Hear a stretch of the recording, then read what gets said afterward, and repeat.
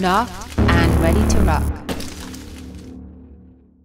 All right, we're getting really close on our setup, but this next step is absolutely critical, and that's setting up your sight properly, because it's not just about mounting your sight to your bow and then sighting it in. Because as I've taught you in some previous dead center segments, your level is critical to your accuracy, and this is something that I learned from years with shooting with the U.S. archery team on the toughest field courses in the world. And having your sight set up properly before you ever mount it to your bow is really the difference between winning a gold medal and not, or the difference between coming home with a big buck or not.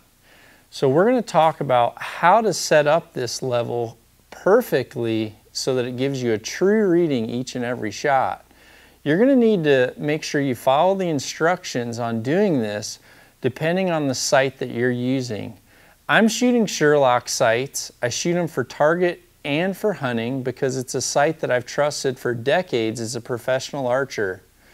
So the first thing that we're going to do is we're going to want to set our second axis, which is setting your level this way, your second axis.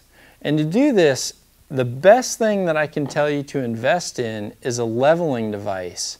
If you're serious about yourself as a bow hunter and as a target archer, buying a leveler device is critical for properly setting up your sight.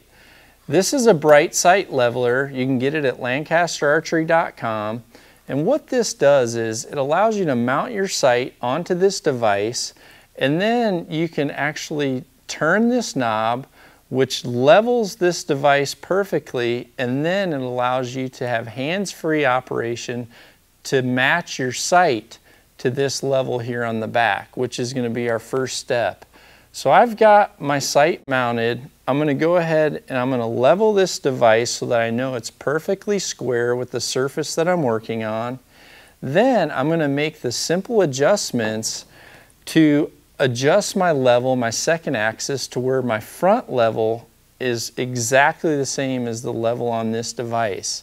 On this Lethal Weapon Red, you have two simple lockdown screws that are easy to loosen and then have micro adjustments for your second and your third axis. So first we're going to do this second axis. I've went ahead and made the adjustments to where this bubble and this bubble are perfectly where they need to be. Then what you do is you're going to point this sight up in the air just like this, and you're going to see what that bubble does. If that bubble doesn't stay exactly in the center of that level, then that's telling you your third axis is off. And your third axis is you want your level perfectly square with the center shot or your arrow path. If that bubble is tilted one way or another like this, what will happen is when you point it up, you'll see that bubble go off to one side of the level. And then when you pointed it down, it'll actually go to the opposite side.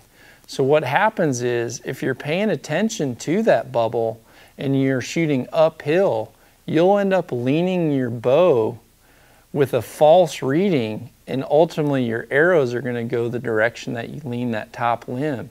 The same is true, and it'll be the opposite for when you try to shoot downhill. And on field courses across the world, I've seen some of the best competitors there are sit there and shoot group after group to the right, uphill, or to the left. And then when they start shooting downhill, their groups are exactly opposite. And it's all because they didn't set up their bubble properly to begin with. So read your instructions, set up that bubble properly, make sure you have a device to check your third axis. And if you want a little bit more detail about some of these specific subjects like this, go to the knockontv.com website, click on the articles tab, and you can download PDFs of hundreds of articles that I've written for free, just to help further your education in this great sport. Nock, and ready to rock.